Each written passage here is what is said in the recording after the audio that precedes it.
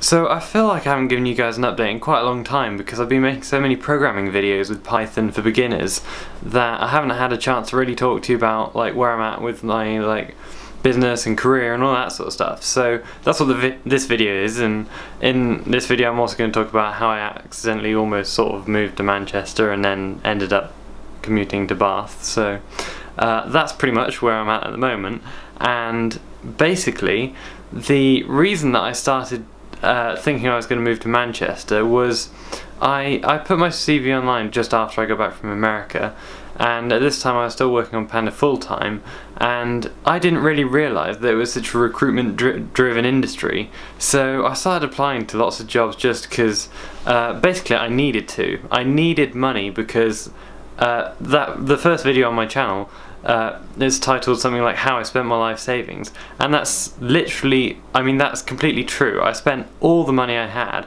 and so many people are going to think, well, that's just a ridiculous thing. Like, why would you spend so much money on something that's apparently so useless, or just, you know, some people say like it's almost an expensive holiday, even though it's, you know, I say it's not, but I did relax a lot and I did enjoy my time in America and stuff like that, but I did spend a lot of money, and the reason for me looking for a job now is because I needed to. I needed money because I had none, basically, and I thought that was fine. So I was just going to come back to America, get a job, program some stuff and work on Panda part-time, and I thought that would be sort of a fair sort of thing to do, because it's quite obvious that with no money I can't really afford to live. So that was really my only option. But also I actually really wanted to start learning more about programming, because I've sort of self-taught, as I've mentioned multiple times on this channel, that I've never had a sort of formal programming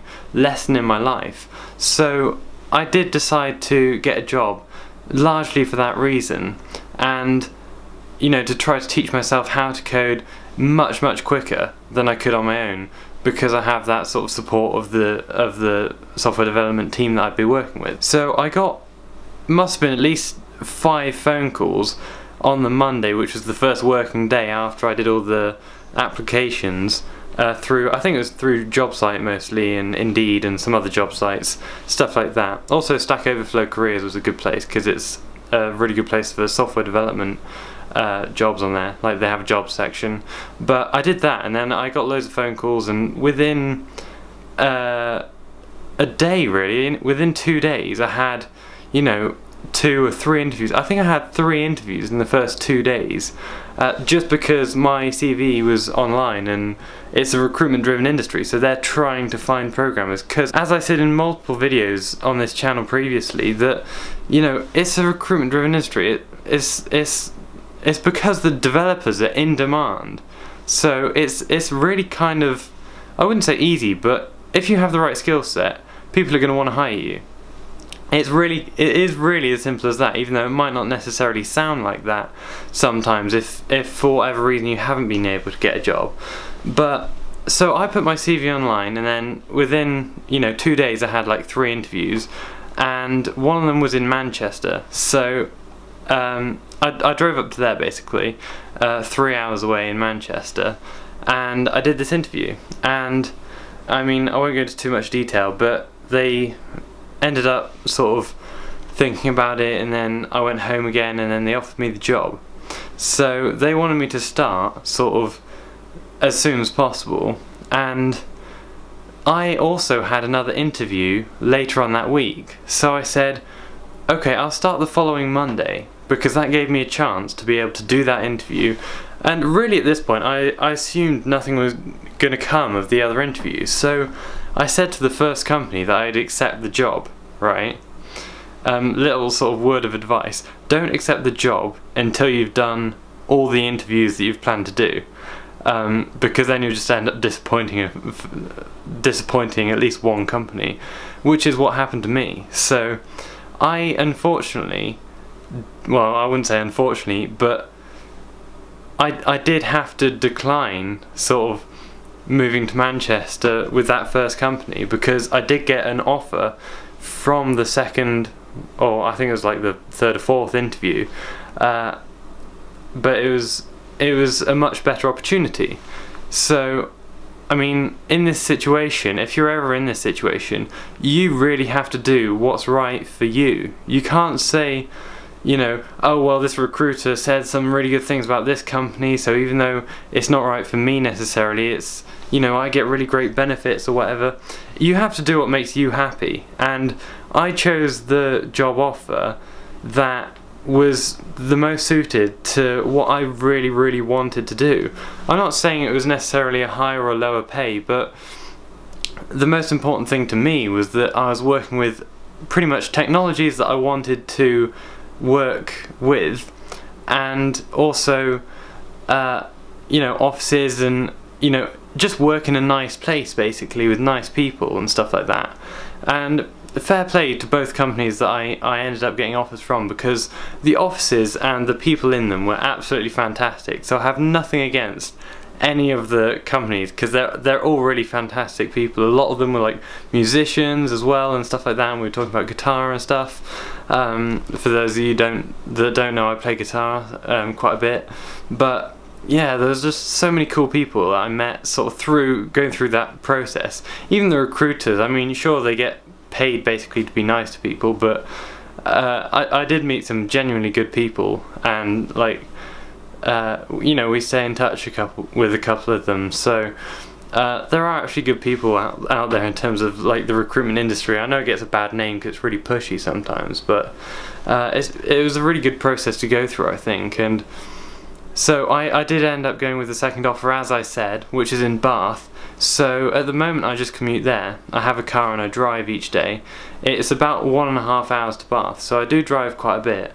But to be honest, I'm really happy with it. I really enjoy working in Bath because it's just a fantastic city. It's really beautiful in my opinion, and as I said, the offices and the people and the you know, just area in general, it's really, really nice place to work. So that's currently what I'm doing, and probably arguably for me the most important thing about this job, you know, my first real job. I had a little job in retail before, but this is my first real job, and it's just such a fantastic learning opportunity. Because for me, in my opinion, this is so much better than university, and so much better than, you know, any coding boot camp or anything like that, because I learned so much more on the job than I would ever be able to do in a university degree or something similar like that, just because it's in the industry, and you're only going to learn the skills in industry by working in the industry. You know, some university degrees sort of try to incorporate this by doing, you know, a 4-year degree with a year in industry, at least in the UK. That's how it sometimes works if you choose a course like that. But you know, even then you only get 1 year, and in that time I could have spent 4 years in industry, so it just didn't make sense for me personally to do that. I managed to actually start the job from going to putting my CV online. So I did it on the Monday, which was the first working day after I made all the applications. I basically applied over the weekend, and then you know, the recruiters started work on Monday. So I started work the Monday 3 weeks after that point. So it would have been 2 if I'd have taken the first offer, but the second company that I ended up going with wanted another week to sort of get my setup sorted and do the administration and that sort of stuff. So for me overall it took 3 weeks to be able to get that full-time programming job, and quite frankly I'm really happy with it. So the position that I ended up going with was a full stack developer position, which is, for those of you that don't know the sort of terminology with programming, is basically a person that makes websites, as opposed to the other job, which was an iOS developer, and that would have been working with Swift, which is Apple's programming language, so for iPhone and iPad apps, and you know, watchOS and tvOS. That was like the first offer that I ended up declining. That was not really to do with the fact that it was in Manchester, more just because the second offer, in my opinion, was a better fit for me. So the moral of the story, in my opinion, is just sort of, you have to do the things that, you know, are going to work for you the best. Like, you don't have to listen to what everyone else is saying and just do what they're saying, you know, without taking your own personal sort of opinion and saying the matter into account. Obviously it's still important to listen to those people, and you know, even the recruiters to some extent, they can tell you a lot of lies, so just be aware of that. But you know, the actual employers are often really nice people, and they'll answer all the questions that you have. Don't be afraid to ask questions in your interviews, and you know, if you do that, then really you're going to be fine with getting a job in the software industry. So at least that was my experience, and I thought I'd share that. It was pretty crazy and very, very stressful for the, you know, 1 or 2 weeks or so where I was booking like interview after interview, you know, especially that first week where my applications were sort of going through the recruiters, and my phone was just ringing non-stop, and I was sorting emails. I just couldn't keep up with my inbox and stuff, and that was crazy. But yeah, so that's just a quick update. So I'm going to keep making the programming tutorials, so get subscribed if you haven't already, and I'll see you in the next one.